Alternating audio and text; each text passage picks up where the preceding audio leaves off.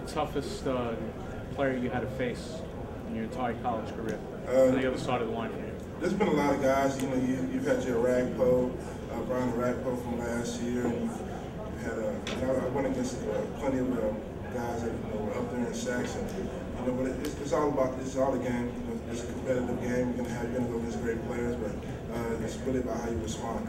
Let's talk about being part of Pete Carroll's first year and him, being able to put a stamp on the team. Talk about looking forward to working with Pete Carroll. I definitely. The franchise, right? Okay. Well, I can say it's a new era. It's a new regime, and there's great things going on. And I believe it was a great day for the organization. And I'm just hoping I can play a very important part, in what's going on, and just be just be a tool to them, and they can use me as they will. And wherever I can help, and I can do my best, I'm gonna go out there and do it. With proper protection, Matt Hasselbeck can probably prove that he's not done, and you can be a big part of that process. Do you look forward to helping, Matt prove that he's not done and show that he's still a Pro Bowler? Now that we're teammates, I'm going to want to see him be at his best, and I'm going to be part of that, not just me, with the front five as well.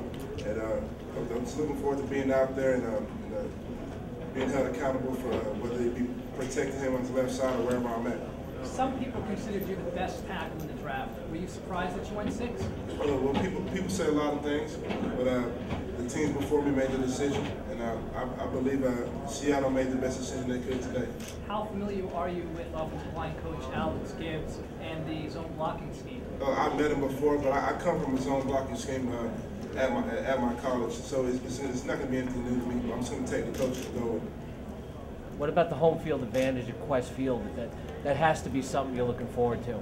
Oh yeah. At least I can be on the good end of that, and I don't have to try to get off the good snap. But I played in that stadium before, back in Oklahoma State, and I'm looking forward to that being my home. It's a lot of rain up there. Do you have a good heavy-duty raincoat? Oh yeah, I'm from Houston, and it rains a lot. So all the humidity and all the rain is nothing.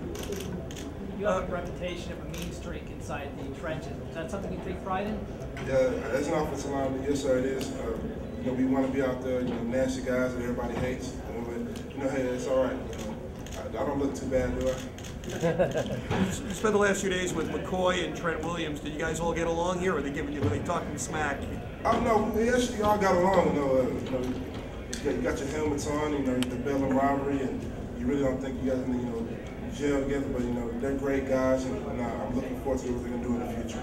Walter Jones may be the second Seahawk to ever be inducted into the Hall of Fame. How do you feel about following in those footsteps? And they're huge, shoes to fill. If I could put them on, it'd probably be like a size 23. But he's definitely a great player, and I hope I'm going to work my tail off to even be somewhat as good as he is.